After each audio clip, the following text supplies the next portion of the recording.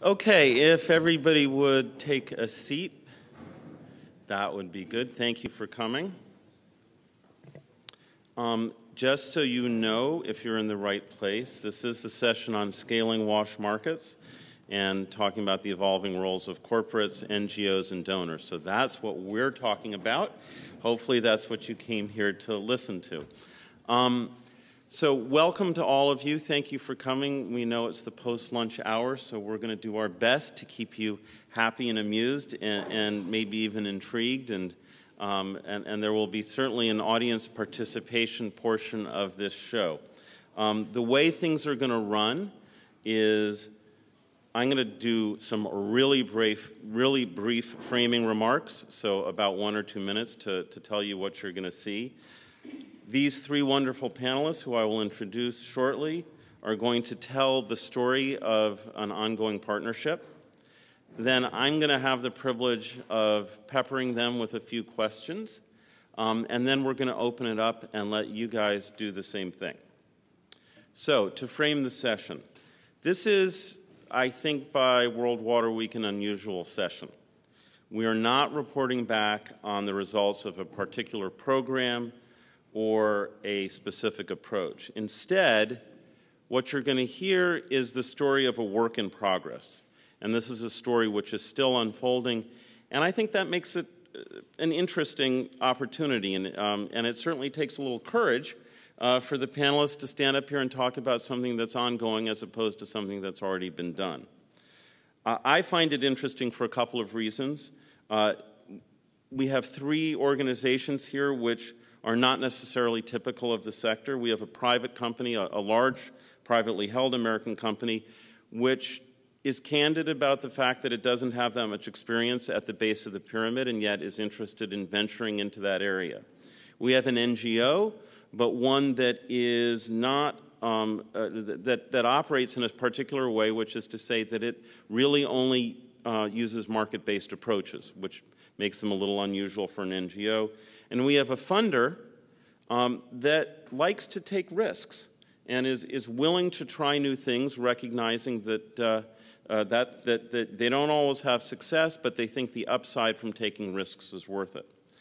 And the three of them have come together for this partnership, which, if you look at the bigger picture, and I think the context of the SDGs is the way to frame things these days, certainly has the potential for innovation, which is really important in the sector because we don't find new and better ways to do things. We're certainly not going to reach the SDGs. It has the potential for real scale, and it's a market-based approach so that lends it the opportunity for greater sustainability. So it really is an interesting partnership, but it's still one that is evolving. And so having said that, the way this is going to work is that's the only slide there's going to be, so you don't have to worry about death by PowerPoint. Instead, what we're going to have here is a story. And it's going to be a story that's told sequentially by the partners. And I'm going to step off stage and sit with you and listen to the story. And once the story is done, I'm going to come back on, as I said, and ask them some questions, and we're going to engage you in the Q&A also.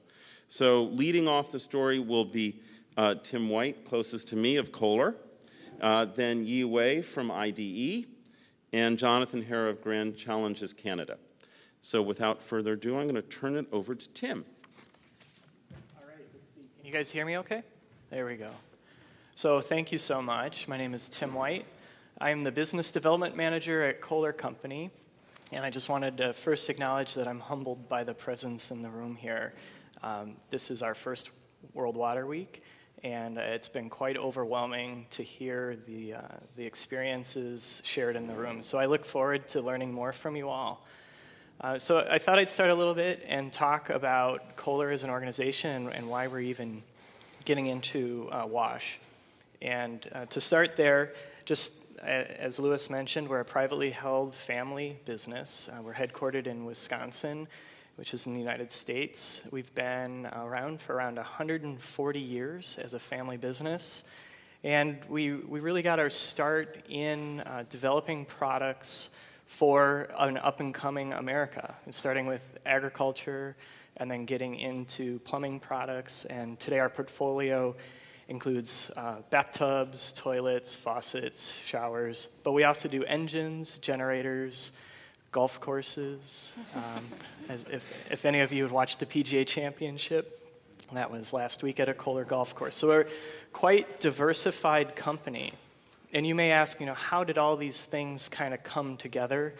It's really been with a single mission, which has always been to provide gracious living experiences for all the people that touch our products and services.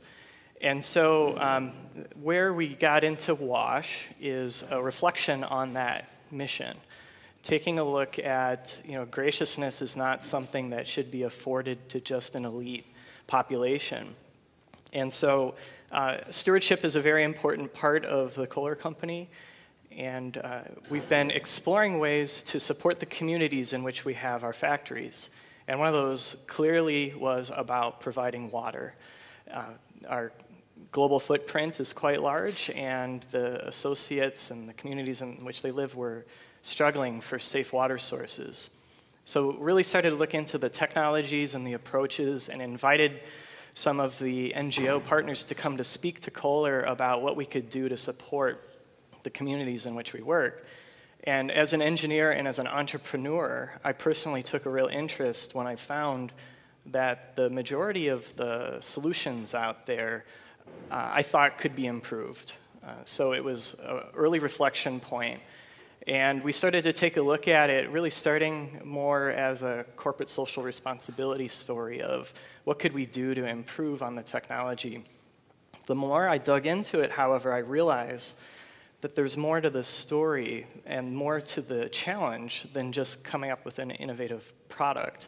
And so started to look at the business models and really was inspired by the spectrum of approaches that you all have in approaching the developing world, and realized if we want to make a go at this, we really need to find the partners to support something more than just coming out with an improved product. It's how do you come out with an improved solution.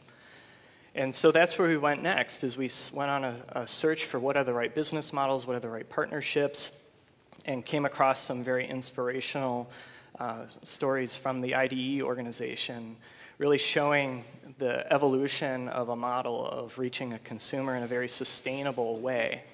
And so I hope to be able to come to you in a year from now and speak of the successes that we're having.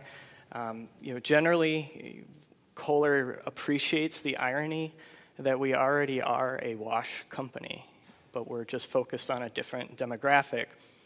I think specifically, as I've skipped over this point, our first entry into the WASH area is to look at water filtration, and we are coming out with a point-of-use ceramic water filter in January of 2016. So we're quite excited by that, and we're working on some early partnerships to make that story come true.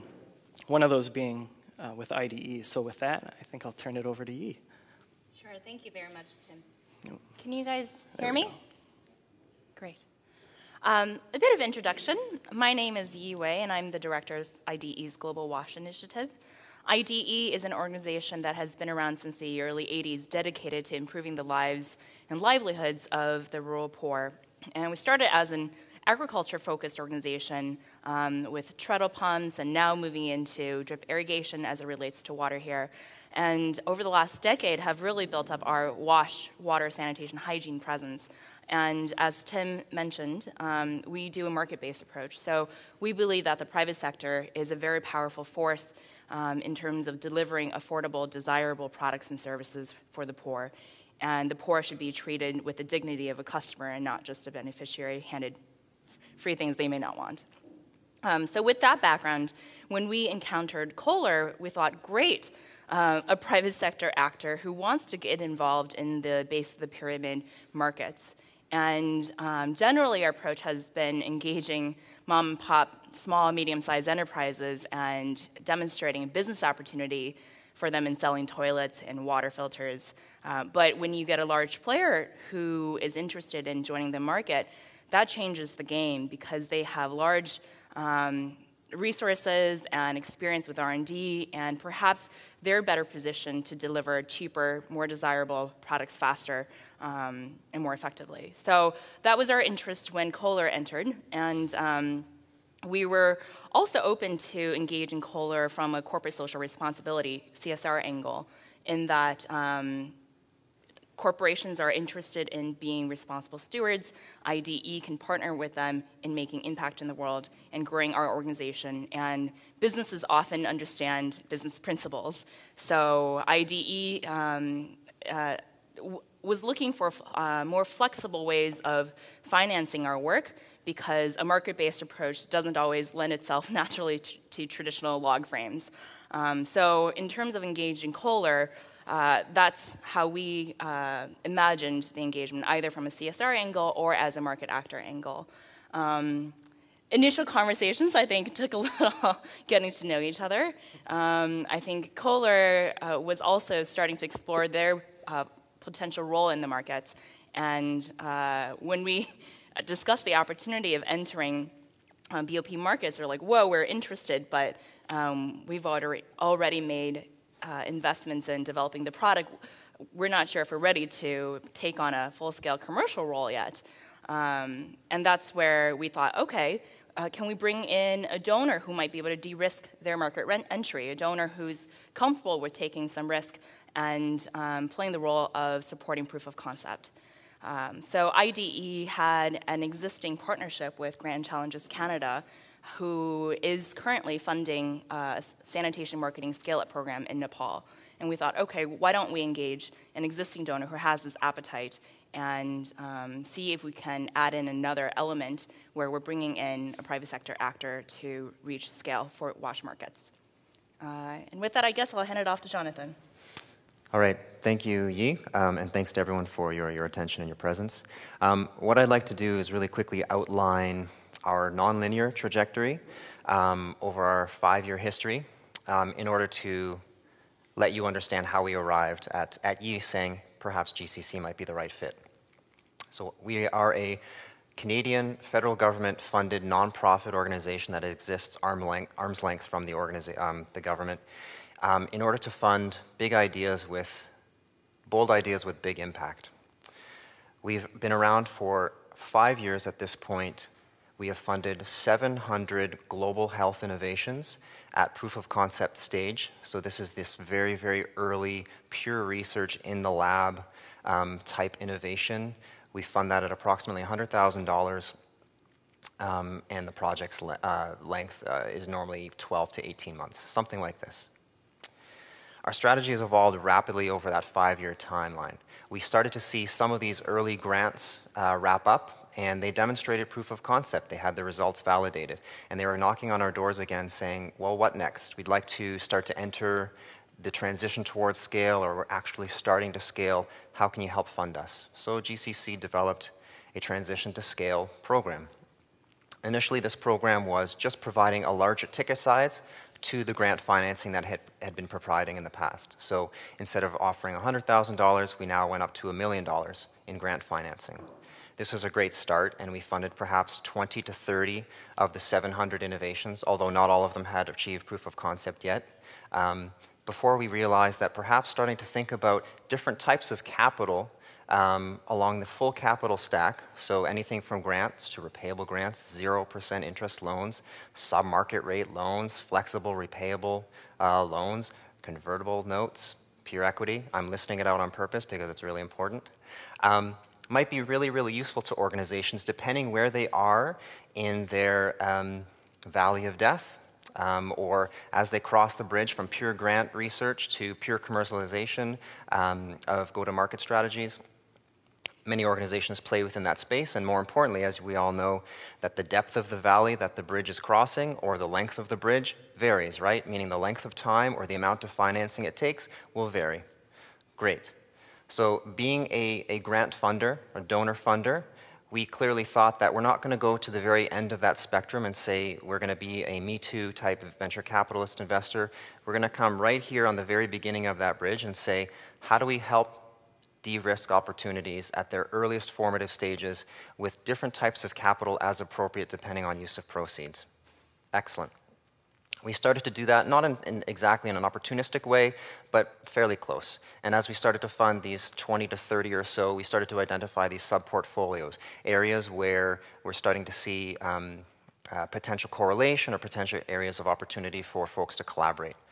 We also started to see where we might be able to play a larger role in order to drive the greatest impact possible. We are a impact-first organization, and at this point, now that we've taken on different types of capital in terms of what we can provide, a finance-second type of organization. This kind of language is really, really important if you're familiar with impact investing. What's really, really important to us is not this next 18 months, but the long-term or longevity of an opportunity. So we're thinking very, very much about sustainability. I think aligning with the SDGs 2030 timeline is really appropriate. We're not looking for next year, we're looking for the next 15 years. And when we think about that, we think about how do we support an organization beyond just the $1 million, the $1.5 million that we can provide. And so we're starting to think very much about aligning interest across the appropriate partners. We don't fund just product or technology. This is where we largely started. But more importantly, we're thinking very, very much about process innovations, and we're thinking about service delivery innovations. I think you know where I'm going at this point. We obviously funded IDE, service delivery implementation partner. Excellent. We start to think about organizations like Kohler, because these are the folks that can actually pull products or services into the market in the future, getting exactly to that sustainability, that longevity piece that I mentioned earlier.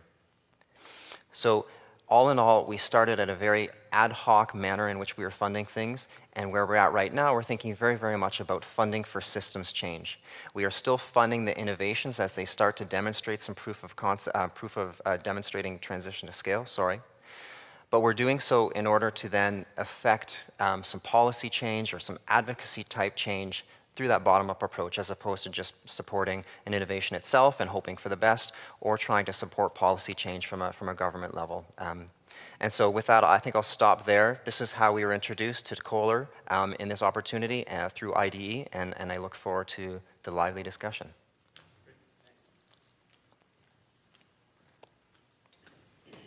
So as I put my mic on, I can probably speak loudly enough to ask Yi, first of all, where does the partnership stand today? So we had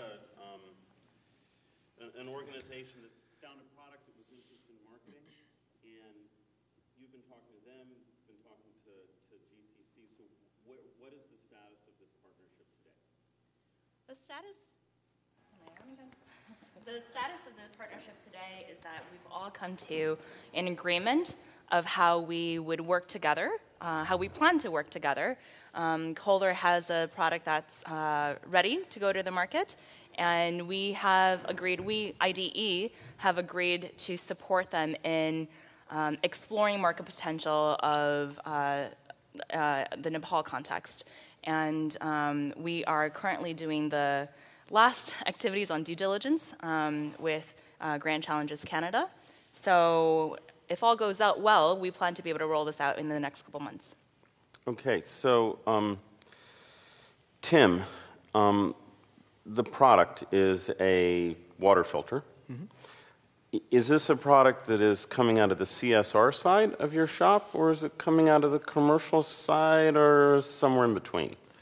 Yeah, so we really don't have a CSR side per se for product development. So the only natural fit for developing the product was actually within our existing new product development environment, which is a machine at a company like Kohler. So what we were able to do was engage a very passionate workforce of people, literally starting out as a volunteer workforce of engineers that were willing to commit time, designers that were coming from across the globe to participate in this design practice, and followed the same rules, the framework of new product development. So we didn't have to invent that. That's something that an organization like Kohler is already quite good at. So as we became more and more official and looking at this as a business opportunity, it grew to the point where we have full-time employees now, and it's almost become the opposite of this is significant enough that this has legs to stand on its own. I've got a bunch more questions, but I'll come back to you on. No, actually, I'm going to follow up for a sec. All right. Most companies, when they develop a product, they develop for markets they know. This is a market that you guys don't have much experience in, and that presents a variety of risks that your company's probably not used to. Is your company treating this differently because the markets are different and because this is, to some extent, unexplored territory? Well, I think the insights for the end user, absolutely, that's different. You know, it's not our traditional customers, so we don't want to make an assumption of how they're going to interact with our product or what their problems are in the first place. So very early on, I mentioned already, we brought on some NGOs to help us understand the needs. I traveled to many communities to witness firsthand. And then really a stroke of luck and some great partnerships with PATH organization, Tufts University, World Vision, and a few others. We really quickly put together a product that we felt was going to address the needs of the market. But because of those relationships, we fast-tracked some of those insights that would have taken Kohler probably years to really do on our own. But within Kohler, are there expectations that this product would be similar to a new bathtub that you were going to sell in North America?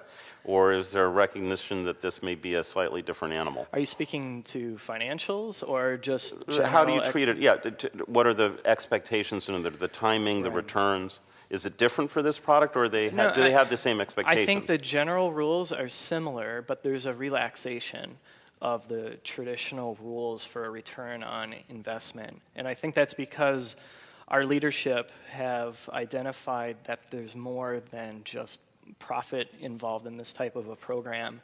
So we're looking more at this as a way to make impact. And when you think of measuring impact, your return is measured in different ways. So there's a bare minimum requirement that I had to meet as per any kind of organizational requirements as far as financials, timing, resource constraints. But I think there was a bit of a relaxation because our leadership appreciated that there was a lot more to this than just the traditional bathtub. Interesting.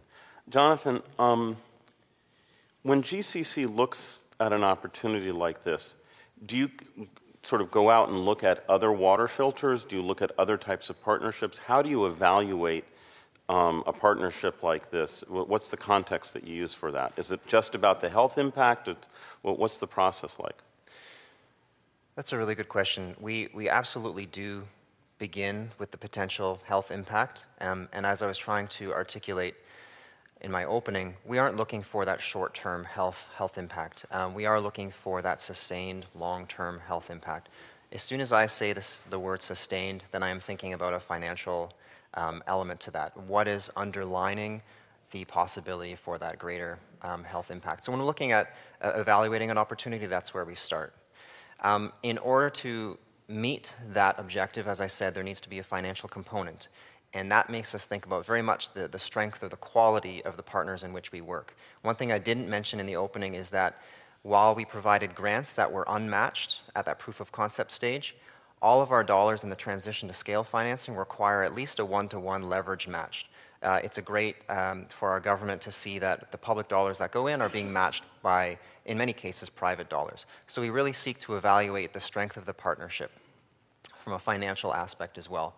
And that means, one, the ability to be aligned right now, but more importantly, continue on with the project over its existence. We also evaluate underneath all of that the potential financial return for our investments. That I want to make that clear as well.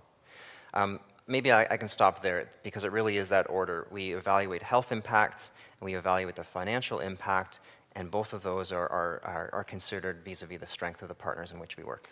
So I'm going to push on that one a bit, which is I've seen a lot of situations where you can have a trade-off between the financial return and the ability to serve the poor. It can be as simple as the fact that if you price a product at a lower price point, more people will be able to afford it, but in turn, the financial viability of the venture itself is reduced. That must have been a challenge, particularly since you guys fund market-based approaches that you've seen. Do you have a way of managing those sorts of trade-offs, or is this something that you just sort of manage on a case-by-case basis? I think it's a little bit more developed than case-by-case at this point.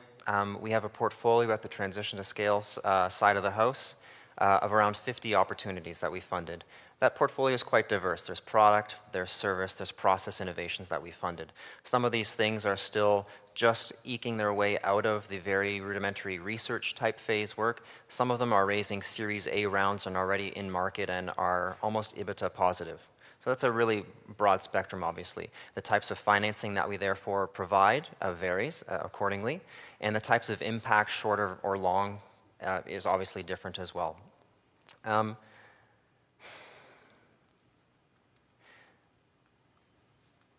Sorry, what was the first part? I'm really sorry. No, it's okay. The question is, how do you manage that trade-off? I mean, yeah. you could say to Kohler, look, you need to price this at X level because otherwise you're not going to really reach the base of and they might say, I can't make money doing that. Right. So when you get involved, how do you deal with that? Yeah, no, thank you.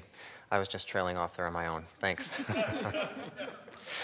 So where I was going with the portfolio is we've got opportunities that are a little bit earlier stage where we need to do a little bit more de-risking. There are others where we can syndicate with other partners and we can really take advantage of a market opportunity that's been well defined and developed. So when looking at this opportunity, we are willing to look at different types of capital, perhaps layering things appropriately or just providing grant financing in order to get that mix right, to develop the model enough in order to get it up and running. Hopefully there's an opportunity to provide follow-on financing. It's something, again, speaking to that longer-term scenario. We don't provide funding once and then we're done. We have the opportunity to find follow-on finance, and then that might be an opportunity to provide different types of financing. The last thing that I'll say, and I'm saying it slightly tongue-in-cheek, is that our existence, we're only 5 years old. We started providing grants and nothing but grants. Providing a type of instrument that allows for a financial return, even if it's just a slight amount, is a really interesting departure from where we started. We were originally started with CETA, the Canadian CETA. We're now in DFAT-D, or associated with DFAT-D. That's just 100% risk capital that we know that we were going to lose at proof of concept stage. Being able to have a return scenario, even if it's marginal, is a huge departure from where we came, and I think that's a really, really important differentiator. Great. Yi. It turned out that you're sitting in the middle here, which we didn't plan, but I think is probably the right place to put you. The IDE has a long history, as you said, going back to treadle pumps and drip irrigation, and really was one of the few organizations that's been, over a long period of time, dedicated to market-based approaches. When you look at this sort of opportunity, as opposed to something where, as you said, traditionally you might come up with a product but then get it manufactured locally. When you look at something like this, why is it worthwhile to pursue this opportunity? Because it takes more effort, right? I mean, in some ways you have to work with one company, you have to cultivate them, you have to work with the funder. What about this was attractive to IDE? I think what's most attractive about this partnership speaks to two things that IDE has always held up as principles for our work. And the two things are scale and sustainability. And so we've always been a proponent of the market-based approach because when you work with the private sector, you're not limited by the amount of grant funding you have. Businesses can make as much money as they can as long as they're willing customers who want to buy the product. And so when you go through the market, you can reach many more customers because there is that self-generating cycle of incentives of profit and aspiration for owning a product or having a service. And so Kohler plays no different a role than the small mom-and-pop businesses we work with in the rural areas of Asia and Africa and Latin America, except that they're potentially available to deliver scale faster because of the capabilities, because of their R&D capacities, and sustainability is a key part of that as well. So when you are structured as a business, you're not dependent on grant funding, and you can always adapt to however the markets change. And Kohler, having been around for almost 150 years, I think speaks very clearly to what a business can do. And so we'd like to develop systems and not just one-time projects that serve the needs of the poor. Great. I'm going to open it up in a minute to the audience, so get your questions ready. I think there's a mic that will be passed around. I want to come back to something that Tim said, though, which was this is a technology, and it sounds like you guys have gone on a journey where realizing it's not just about the technology, it's about the markets and the context in which it's used. But you mentioned there was MIT, there was Tufts, there was Path. Just talk a little bit about how you arrived at this technology and this choice of product. And I think there were some things you built on that were there before that allowed you to get there quicker than you otherwise might have. Yeah, and I think the first thing I'll acknowledge is there's no one right solution. You know, I've had some very good conversations today even on that topic that, you know, depending on the water situations or depending on the needs of the end user, there's no one right solution. So I'll just first and foremost say that. But there was one right solution for our company, and you know, that's largely because of a reflection on our competencies in ceramics. You know, kind of the joke around Kohler is we've worked for 140 some years to make toilets that don't leak, because that's what our customers expect. And from a ceramics perspective, the way the product works in a filter is it does leak. But you know, that irony really inspired our ceramics engineers to look into, you know, how can we take our assets, our knowledge of ceramics development, utilize our manufacturing capabilities globally, as we have ceramics manufacturing facilities in most of the water-starved areas, and really, so it was a real good fit for us. And I think also, as you reflect on the branding of Kohler, we're about providing beautiful aspirational products. So to put two and two together, it's like, why wouldn't we make a ceramic water filter that represents an aspirational product? Because what we've learned in the early stages of working with our partners is that the consumer at the base of the pyramid is driven by the same aspirational forces as our customer at the top of the pyramid. And let's reflect on that for a moment and not think that we could offer anything short of what our consumer in the developed world would expect. And so we had to revalidate, obviously, what is aspiration and what are product performance goals, and we did that through our partners. So yeah, it was just the right fit for us. I think as we learn along the way, we'll find that there are additional products that we can offer. You know, it's not any stretch of the imagination to consider our current portfolio of products and see where this could eventually go in sanitation and hygiene. So who knows what's next? But there was a story there about MIT and Tufts and Path. Just give that one briefly. Well, that one was kind of serendipitous. You know, we had an existing relationship with a professor at MIT who had done consulting to Kohler on some of our innovative showering products. And he introduced me to the D-Lab at MIT, went out there and spent some time learning about the design for the Developing World Laboratory, and met some very inspiring people there. And I asked them, hey, can you provide some consulting services to the Kohler company? They said, we would love to help you, but we are actually overburdened right now with programs. So would you be comfortable working with our friends down the road at Tufts University?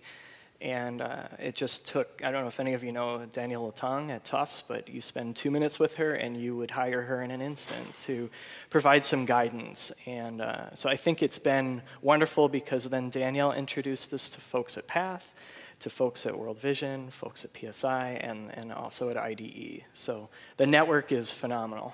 Great. I mean, one of the things this illustrates, I think, is the term public-private partnership, PPPs, is thrown around a lot.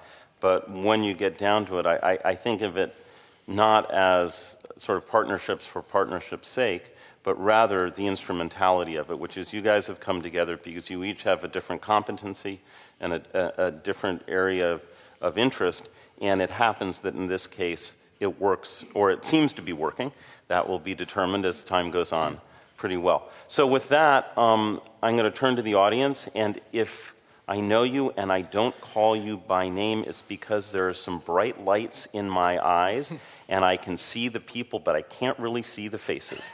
So, gentleman right there.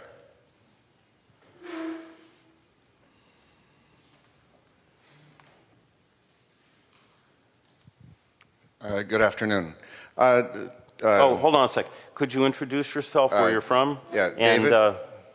David Pankratz with IDE Canada.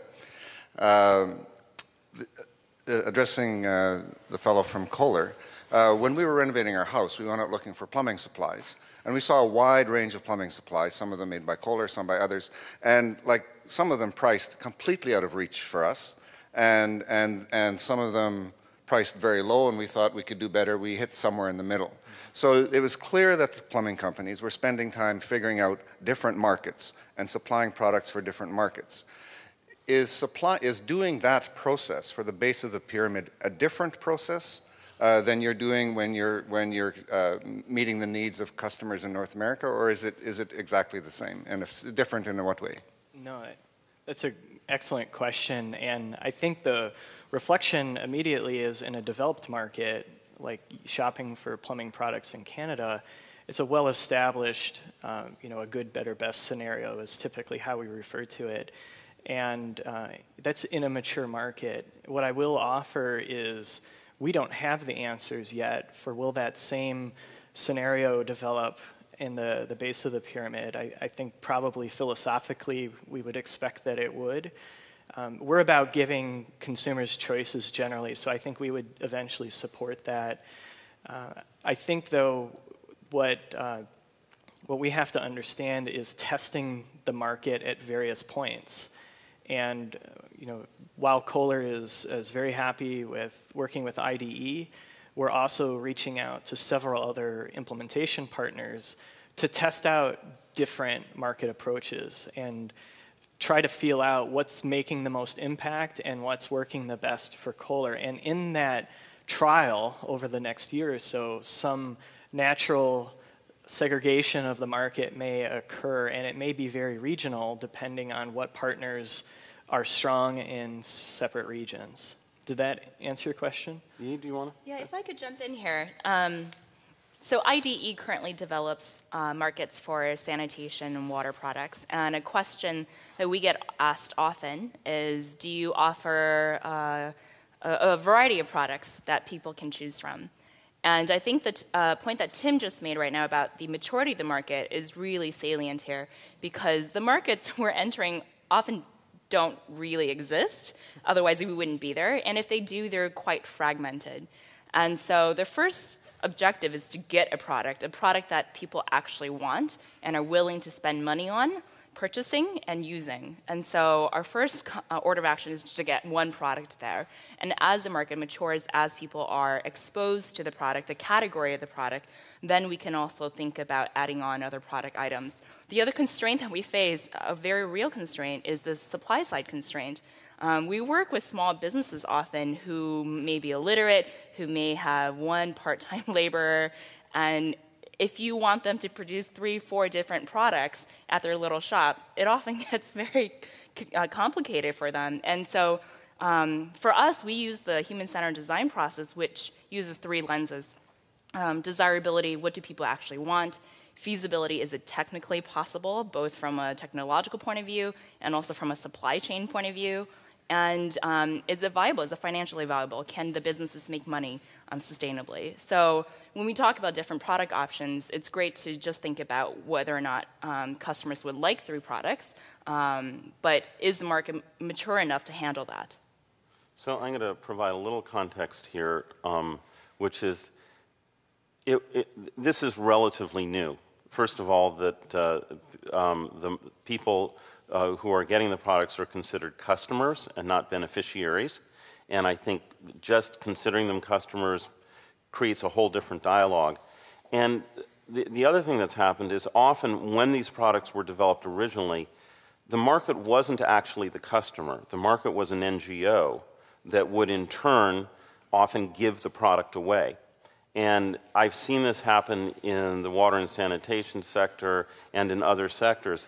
One of the advantages of bringing the private sector in and bringing in organizations that are market-based is they will go back and there may be a product. I mean, there is a standard in East Africa, there's a standard squat plate that's used for rural toilets. But it was, that had been around for a long time, but at some point, IFC and WSP and some others came in and said, what would happen if we actually did a little bit of market research and asked people what they wanted? And when they did that, they came up with not a radically different product, but a product that had some differences, including color and where you put your feet and things like that. And it made a big difference. I mean, the market accepted it more. So that moving from thinking about beneficiaries to customers is one of the great advantages of market-based. Eddie, I do know your name, so I'll call on you. There you go, right other side. Hi, my name's Eddie Perez, and I'm with the Center for Global Safe Wash at Emory University. And great presentation and nice storytelling. That's great connection. And you should be on TV, Louis, as a moderator. We were thinking radio. Now, Louis, I have a face made for radio. Great. No. Your voice is very to be comic. fully transparent, Louis asked me to be the heckler here. So you're one of the people I asked to be the heckler. Okay. And Louis did also open up by saying, this is a good context in terms of the forthcoming SDGs, which have a very strong principle on reducing the equity gap and reaching the poorest. And so particularly when it comes to the private sector, there's a lot of rhetoric about reaching the bottom of the pyramid. And Louis, when he was still at the Gates Foundation, funded a think tank to look at case studies around the world in different sectors that said they were trying to reach the bottom of the pyramid, and none of them did. So they kind of were breaking that myth. And so part of my heckling is to try to get you guys to recognize that there is a pyramid, and what I've seen in the best case scenario is that through product development and different financial approaches, you can move down further the pyramid. But to reach the bottom of the pyramid, no one has done that yet. And I think that goes to your other question, which still didn't quite answered, is what is your metrics of success? So is it going to be sales of water filters? Forget the profit part. That was confusing, I guess. Is it sales of water filters, or is it actually people at the bottom of the pyramid buying those? Because those are two very different things, and health impact. Great. So those. So those were Eddie's usual really easy questions, and so have a go. I have some thoughts too, but you want to, Tim? You want? I had an initial thought is, so again, a reflection on the fact we don't quite know how low is low. And I think that because we're trying a number of approaches, some of them from complete subsidy, there is an opportunity for the Kohler filter to reach the bottom, but probably not in a sustainable marketed way like the IDE organization would prefer.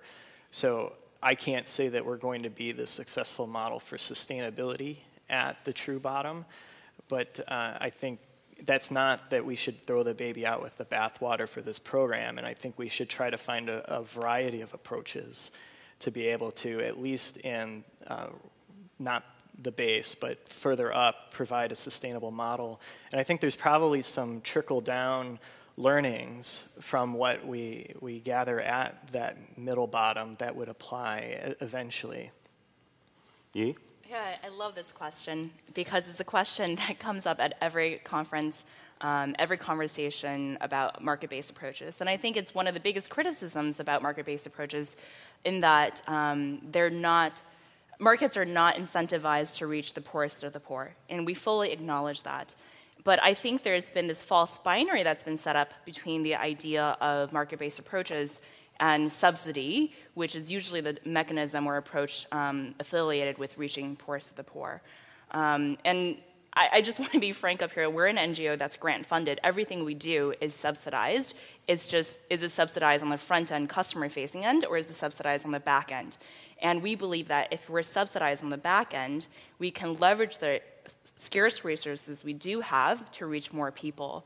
And IDE's approach to market development is that we acknowledge the market is not going to reach the poorest of the poor first, but we should use resources in a sequenced manner so that we minimize market distortions, so that in spending X amount of dollars in training businesses, incentivizing businesses to sell to the people who are willing and able to buy, then we can use the money that's left over to actually subsidize the poor, and that might be direct subsidies. So, but it's not a black and white. In between, you have financing, and we found that with access to consumer financing, you increase demand by 300% at market price.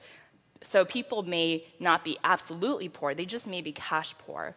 And at the far end, the poorest of the poor, we acknowledge there might be people who may never be able to afford a toilet at market price, even if you finance it. In that case, can we develop some subsidies that are minimal in market distortionary effects? For example, can we channel the subsidy through a microfinance institution and do very specific targeting so that it's still being implemented by market actors, and those who are willing and able to purchase are still doing so with their own resources? Jonathan, did you want to weigh in? Maybe a really quick add-on. As a funder, we look for health outcomes in all of our deals. We don't look for health outputs or just access numbers. We work very, very hard with all of the organizations that we fund in order to generate health outcomes, and obviously we do as much due diligence ahead of time in order to make sure that that's a possible solution. We do that in a number of ways, of course. A portion of our funding many times will go to M&E systems, strategy, or implementation of such. All of our reports require that as key milestones along the course of funding or as a part of a final report. And we often find that organizations will use dual market strategies, either developed and developing economies or also public versus private sector plays within each of the countries in which they operate. I'm not really answering your question head on, but we try to keep organizations as focused as possible to get those price points as low as possible. So, can I just quickly add? Eddie, let me just, okay. I'm going to try to answer your question head on. But I had a constructive suggestion. Oh, okay, you go first then.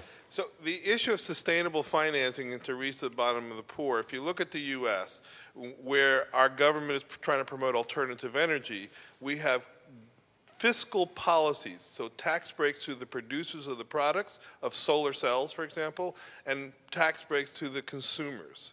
So that's a sustainable, as long as we keep paying taxes and et cetera, financing stuff. So, but that means you have to broaden your partnership. It's not just the private sector.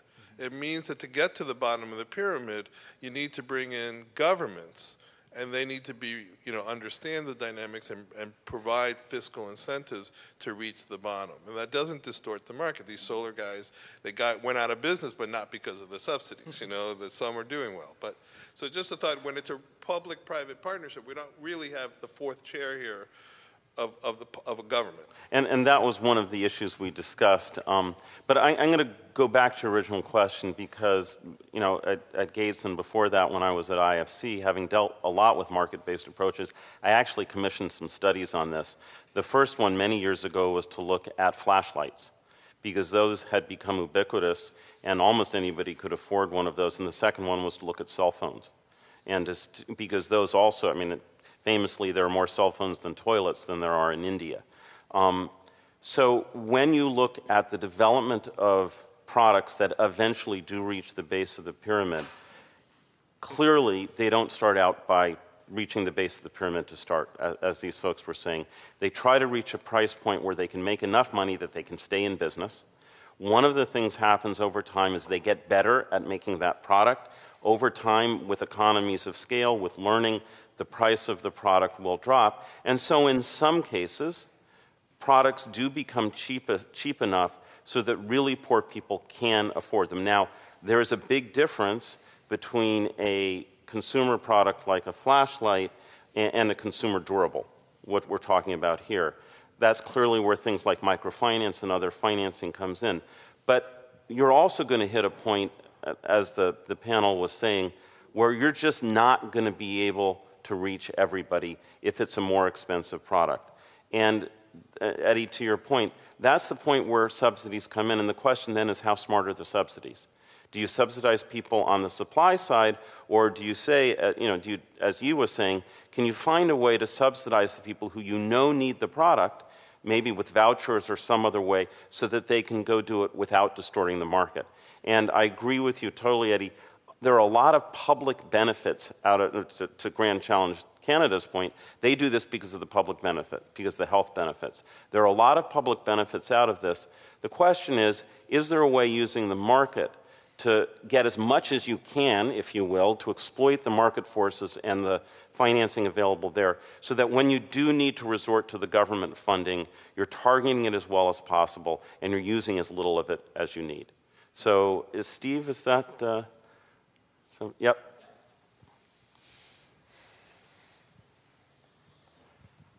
Stephen Sugden, Water for People.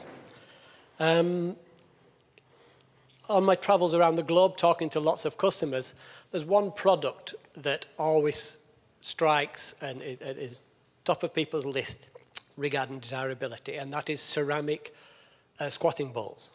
Ceramic, ceramic, ceramic. This is what people like. This is what they aspire to as being a beautiful solution.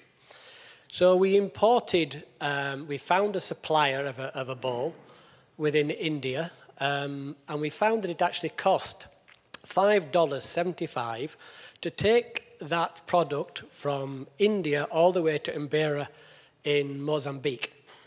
It then, by the time that it got into Malawi, with the transport, with the taxes, with the duty, with the VAT on the duty, with the VAT on the VAT, that was actually $18 before there was put in any price on it. Now, although Kohler, you say that, and I've been to places like Bolivia where I've seen small factories, ceramic factories, set up in people's back gardens and grow. What strikes me as being one of the real problems is that there's no ceramics manufacture, seems to be in Africa. I don't know why, but this barrier, this import, is a real problem. So perhaps, although you think the skills, you rightly point out your skills are in the design, but is there a way you can get the manufacturing process down? And that's the real way to reduce costs. In response to Eddie's, the Malawi Revenue Authority now gains its income from the amount of tax it raises. So it's had its capacity built by DFID. So its answer when you say, will you reduce the tax and the import and the VAT, the answer is no, because it affects their bottom line. So it's working against it. I'm just wonder to throw, the products are there. I think we know what people want. It's the supply chain that we've got the real problem with. This is great. Everybody's asking such easy questions. Okay. Tim, yeah. I'm glad you're answering this one, not me.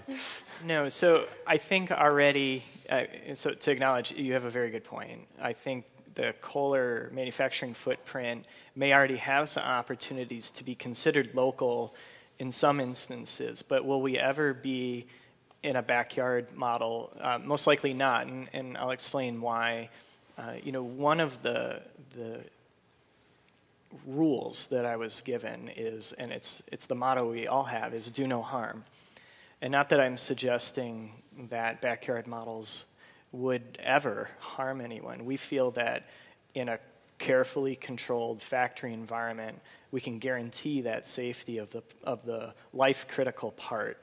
So I don't see us setting up shop in that specific way, but I would also say there's some advantages to a factory environment as well, which is economies of scale that you won't appreciate in a backyard shop. And then also, don't underestimate the ability of a large organization to move product efficiently across the world also. So while you may be challenged through the steps of the process you illustrated, I think that we have a very skilled trafficking department that may have some efficiencies that you may not have. And so I would ask, that would be part of this relationship, is let's explore what makes the most sense. Is it to utilize empty capacity in a freight container from the Kohler factory headed in a general direction and we get free shipping that way? Or let's be smart about the distribution as well. And Steve, Tim mentioned PATH in there. PATH is a Seattle-based organization, Program for Appropriate Technology and Health, that does a lot of product development. What he was referring to was actually a project that my team funded when I was at Gates, which was trying to come up with a commercial water filter. And I guess one answer to your question is it doesn't have to be one or the other. It can actually be a hybrid. So what they came up with ultimately, I think, provided some benefit to Kohler, but didn't work out the way they had planned. They realized that there were a variety of water filters that people wanted, but that there was a core of that water filter, that the actual filtration part, and they thought that that needed to be manufactured centrally. But it's not a very bulky part. It's a relatively small piece of ceramic. It's not a toilet. It's about, the size of your hand or something. And it's one thing to have to ship a toilet, it's something else to ship that, right, and then locally to source the parts that go around it. So you can't do that with a toilet, but the sort of product they're talking about here, maybe you split the difference, right, and you can centrally manufacture and have quality control on on the most technologically advanced part of it, but the bucket that surrounds it, maybe you get that locally. Right. And if I may just add a very quick point. Someone brought up earlier the idea of process over product. And when we're working in 6 different markets across the Global Wash portfolio, you have 6 different market conditions. And in certain market conditions, maybe the right setup is a partnership with a local manufacturing company like we have with RFL in Bangladesh. And so it's not to say that our partnership with Kohler will only go forward if they manufacture in the US. It's just what makes the most sense financially and product-wise for the customer in this particular market context. Great. A lot of questions. This is great. We've got plenty of time. The woman here.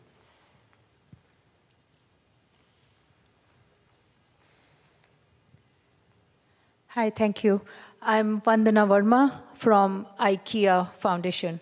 It was fantastic to see this collaboration, bringing this business approach and bringing the product to the poor. And we at Foundation are also graduating from very subsidy-based approach to market-based approach. So in that regard, it was fantastic to hear your story. I have one question, is that when you are designing these products for poor, to what extent the people who stand to benefit from your products are involved into designing? Because that is very important. And my other question you have already answered about financial inclusion. So I would like to hear a little bit more strategy around that. I guess I can start. Okay. So the people who are benefiting from the product, the ones who are buying, the customers, are very much involved in the process that IDE uses, which I alluded to earlier, the human-centered design approach. Literally what it is our team goes into the field almost living in the villages for 2 months, taking an ethnographic approach, anthropological approach, understanding how they run their lives from the moment they wake up to the moment they go to bed, understanding what drives them to want to own a toilet or a water filter. And then we go to the drawing board and think, okay, what does this mean? What are the principles that should go into designing a product? Come up with a couple ideas, then take them back to the field, get their feedback, go from low resolution prototypes, and over the course of a year, end up with a high resolution prototype that we feel have been validated by their feedback to then be sent to manufacturing or engaged with in the supply chain. So that's a quick summary. And I'm not sure how Kohler does it in the domestic markets in the Western countries, but I'll let Tim speak to that. No, and I don't think it's that much different. I think it's just a different demographic. I will say that this was an unusual circumstance because of the body of work that PATH had already done, funding through the Gates Foundation, and Lewis has been describing some of that background, which I found very interesting because it came long before our time. But essentially, it was a body of work, a guideline that researched what the end users, the customers really wanted.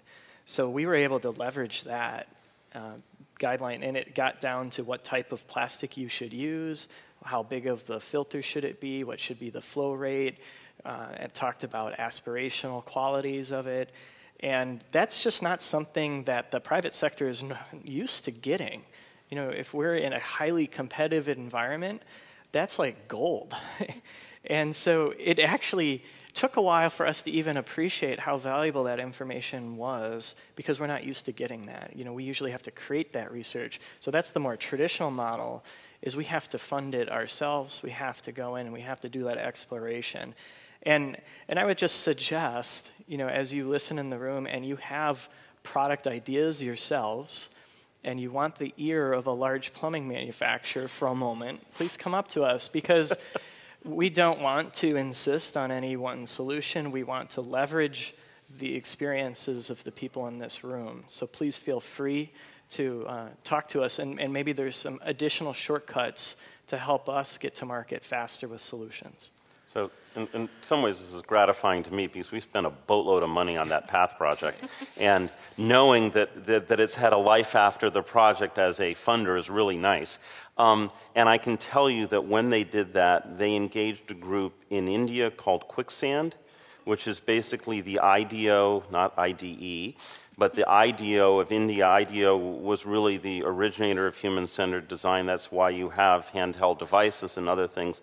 And in the high-tech arena, they developed this human-centered design approach.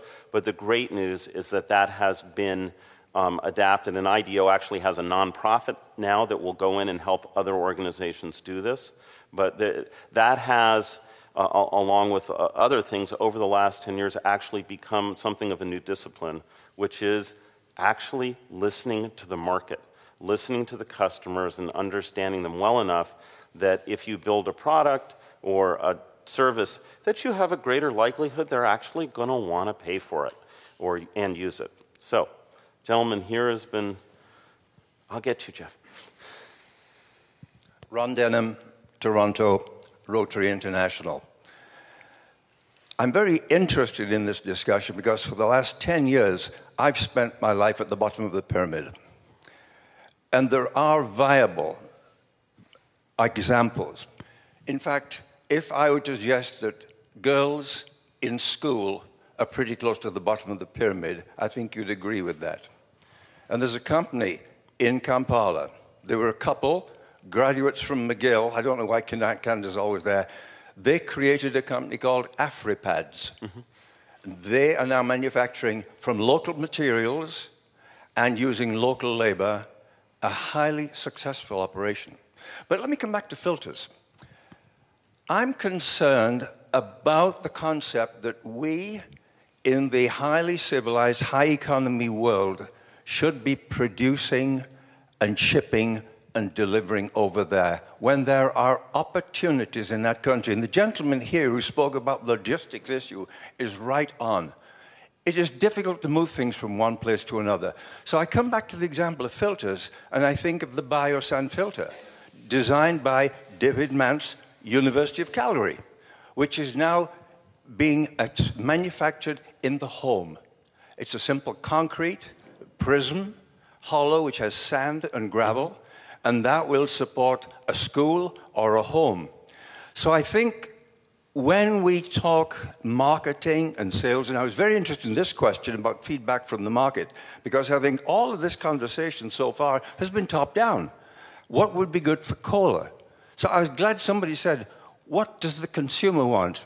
And is this an industrial product or a consumer product? And I don't like the word sustainability, by the way. In our field in Rotary, we say, if you have to subsidize it, it ain't sustainable in the longer term. So I think there are a lot of opportunities for marketing at the bottom of the pyramid, but engaging local labor. And economies of scale are very important in our society, where labor costs $15, $20, $30. But if I'm paying somebody $1 an hour or $1 a day even, I'm not looking for economies of scale. I want to create employment. I want to manufacture as much as possible in that community. It may be Kampala. It may be Nairobi. It may be Arusha. Okay. But I think this is the focus that we need to adopt when we are talking about sustainability and scale. So, you've raised several points there, some of which I think may have been addressed already. I'd point out that IDE has a really long track record of developing products and manufacturing products locally. So this is, I mean, one of the interesting things here is this is not an organization, this isn't their first rodeo. They've been doing this for some time, and that they find it interesting to think about a product that would be manufactured by a larger or a multinational organization. I think that comes out of an organization that, to my understanding, is in fact very user-centered. I think the other thing I would add is that the market is a really good source of discipline, so that if the product that these guys produce doesn't sell, that's going to be the feedback on the product, on the project pretty quickly. But you did raise a bunch of points, some of which I think have been answered. I don't know if you guys have anything else you want to add. No, I think I'll address a couple of them, and I don't disagree at all about the vitality or the viability of the biosand product. But I would push back and say, when you're considering local economies, I don't think that that is solely restricted to a manufacturing environment. I think there are jobs that can be created through sales, service, distribution that are equally viable. And so I would look for the relationship to evolve into, let's not just think about manufacturing as a job, let's think about all the other economies that this opens up. So I think I'll leave it with there, because I probably assume Yi has some points as well. I think Louis and Tim captured a lot of the points I was going to make as well. I mean, most of our private sector engagement is with private sector actors. But for IDE, our question is, what can we do to most quickly and most effectively impact the lives and livelihoods of the rural poor? And it's about the cheapest, best product getting into the hands of the poor. So whether or not it's local manufacturing or whether or not it's manufactured in the US, it depends on what's available. So if we have a player like Kohler who's interested in playing, great, let's look at what makes sense in the markets they want to enter. Can they work with the local manufacturer so that we can bring down the cost of transportation? In certain countries, like in Cambodia, the latrine product is a pour flush latrine with a ceramic pan. No one is making ceramics in Cambodia, so we have to import it from Vietnam. We looked into setting up a local ceramics manufacturing plant, but that was going to be extremely expensive and then ultimately raise the price for the end user. So all these considerations are taken into account for. Like I said, no market is the same. The principles of how markets operate and the principles of how we do product and service and business model design stay the same.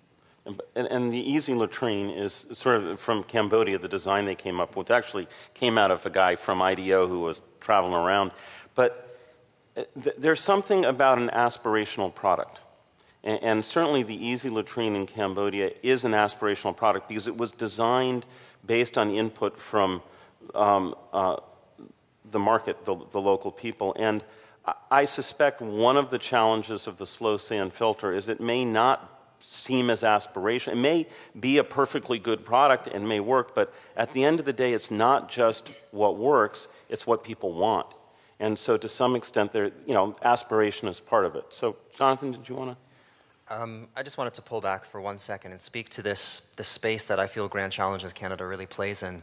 There's so much variability, nuance, complexity, complication in this super early stage financing arena as we try and support organizations as they bump along their life cycle. And I'm trying to respond to the comment, sir, that you made around the if we need to provide subsidies, then in the long term there's no sustainability. And I find that difficult to answer. We have a few examples where that may be true, of course. We also have other examples where we've provided grant financing to subsidize private equity investors to come in, to cushion their risk and juice their returns theoretically, who have then gone on to raise additional financing rounds, which is very, very traditional return risk scenarios. We have a few of these case studies where I'm just not sure it's as simple as if subsidy comes in now that it's not sustainable in the long term. I think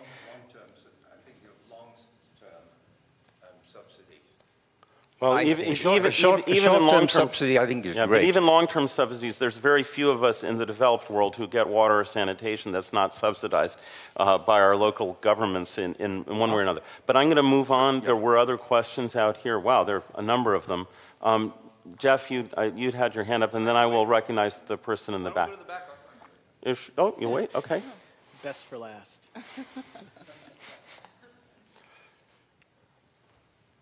Hi, my name's Vicky Bolam from Lixil, and I look forward to speaking to you offline later. Can you explain? I know who Lixil is, but you may want to explain that. So Lixil is now what I believe is the world's largest plumbing fixtures and fittings company. We bought American Standard and Grow, and we have Japan's second biggest toilet maker. So we're also involved now in the BOP market and are developing a toilet for the urban poor. So I'd just like to say that we might challenge the common market understanding of ceramic being aspirational. We're hoping to have a new aspirational solution. But back to the conversation, I think what we've learned over the last 6 months to a year, and I feel I haven't quite heard yet in this discussion, is scalability. So how are you really addressing scalability? So aspirational product is definitely one part, but it's absolutely not the whole story to scalability, I think, as we found with the Sato Pan, which ID worked with American Standard. At the moment, we've made the decision not to go all the way down to the end user. We've made the decision to do a B2B business, to get into the BOP business.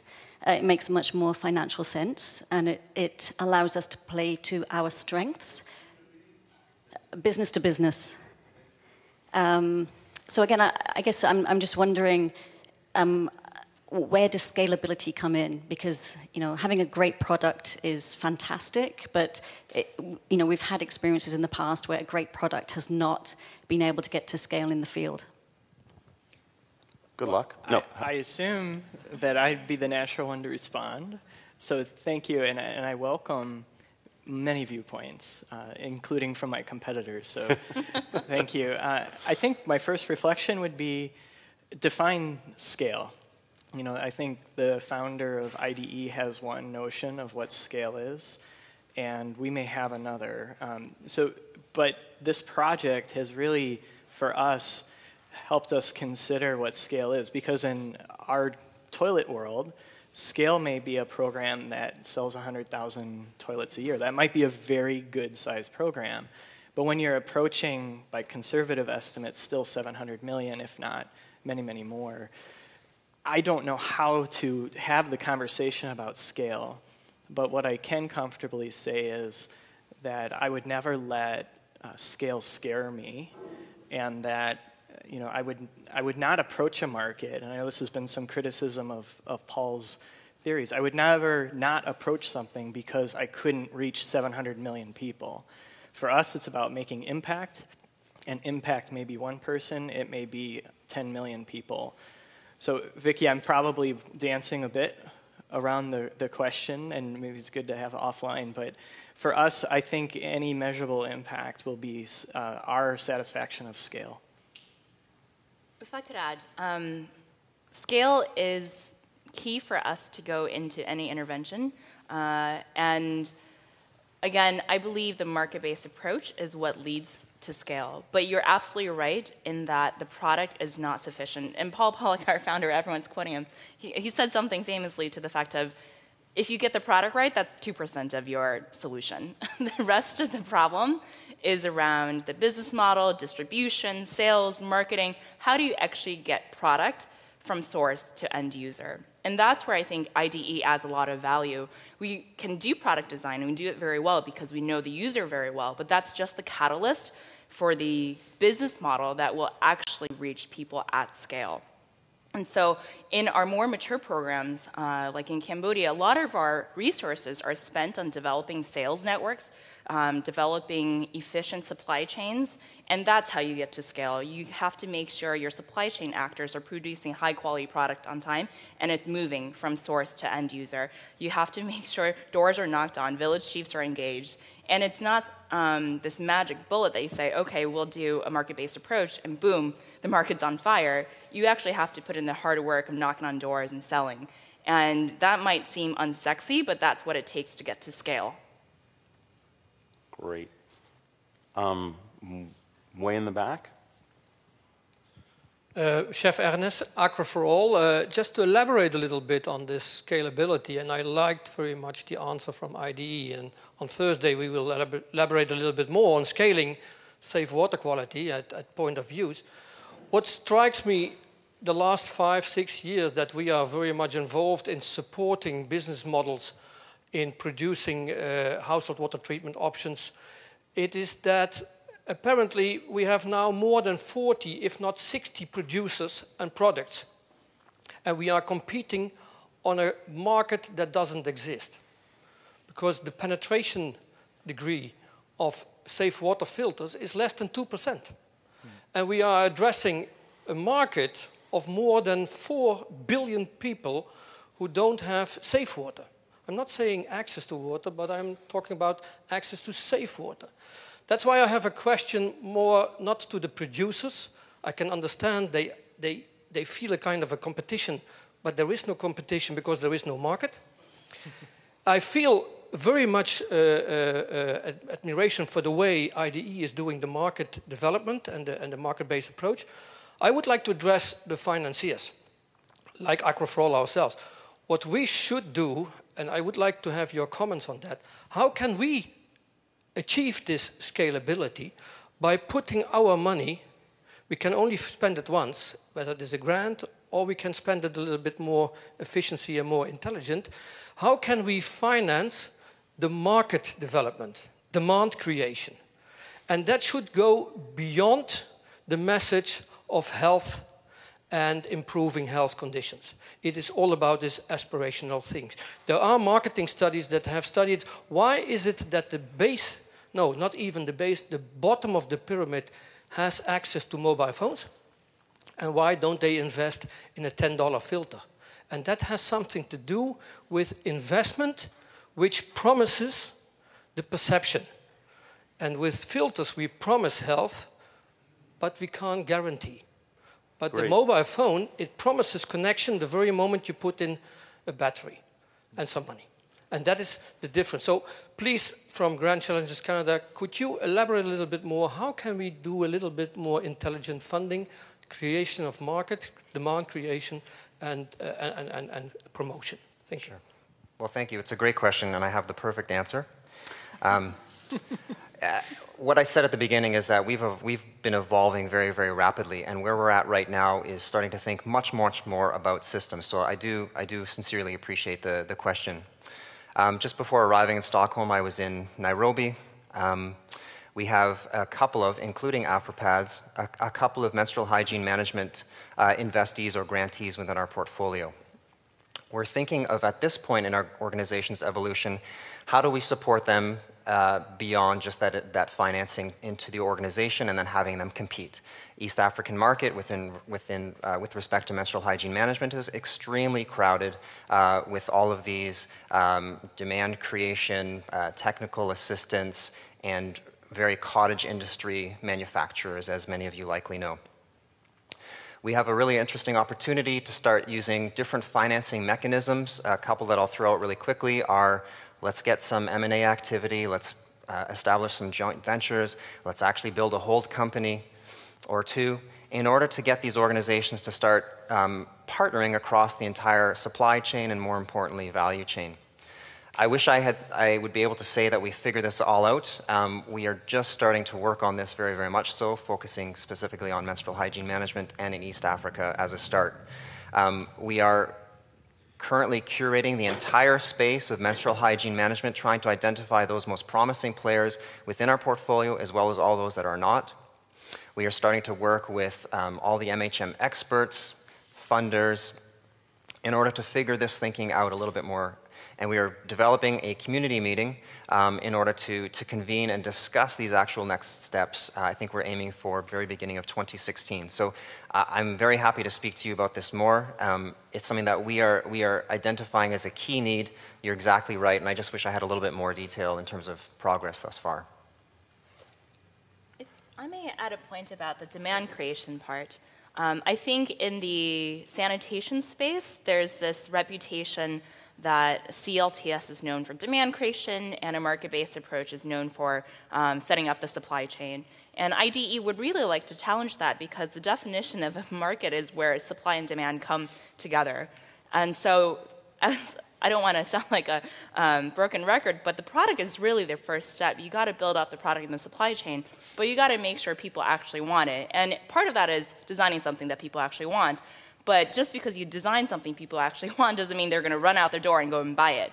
So a lot of the efforts after you design the product and set up a supply chain is actually doing that demand creation. For us, it took us a while to kind of realize, whoa, if we're doing market-based approach, we should be considering ourselves as a sales organization, right? That's how sales organization, businesses measure success, sales. And sales in the BOP space isn't retail shops, malls, and large commercial campaigns on TV. It's talking to people face-to-face, helping them understand their concerns, addressing their objections, and that's door-to-door sales. And so for us, IDE has recognized direct selling as a key best practice for building demand. Great. The example that Jonathan gave of taking menstrual management products and trying to build a market, those sorts of studies have been done in a number of areas. It's, in fact, one of those studies was was some of the work that PATH did for the water purification market. So those do exist. That one may need to be updated. I hear you that there are a lot of products out there. Generally, there is a publication I would recommend in situations like this. It was put out last year. It's called Beyond the Pioneer, and it is a case study of situations where products and services that serve the base of the pyramid have gone to scale. And what came out of that study is a very useful framework that goes from the product all the way up to the government level about what it takes to have a conducive, enabling environment to get products to scale. So there are both examples of studies that have been done as well as this broader framework that might be useful to that situation. So we've got time for one more question. Jeff, you clearly want to have the last question. One. Thanks so much for the great panel. And I applaud the group for working with IDE, which, in addition to pioneering treadle pumps, also in the point-of-use water filter, water product space is, I think, almost an outlier in terms of their success in Cambodia over the years. But I want to caution the room that a lot of point-of-use water filters are sold in developing countries, lots of them. And when I say lots, I mean tens of millions. In India, in Mexico, in Brazil, if you're an elite or even sort of a middle-class consumer, you probably have a gravity-driven filter of some kind in your home. So the idea that these products aren't reaching consumers in developing countries is a myth. I'm very glad that Eddie asked his customarily provocative question because that's really the issue: is how do you get to the poor? And so I'd encourage you, I'm sorry, I'm speaking to our colleague from Kohler in particular, in addition to relying on both IDE's long experience, of course, and the wealth of design research that was done by PATH in the program that Lewis funded, there's more gold in them hills. And that gold is the gold of the market research that's been done over the years by a number of academic researchers, but also the likes of some of the world's biggest consumer products companies. I'm not going to name them, but I think you can name them. And they've been in this space, and they've succeeded and failed in different contexts. So anyway, I don't have a question, just those two comments. Good. And I'm going to, that's helpful. And it's just about 3:30. We're going to end now, and on time. We're going to start by thanking the three panelists for having the courage to stand up here and talk. And I also want to thank the audience for a series of really terrific and provocative questions. So thanks very much. Thank you.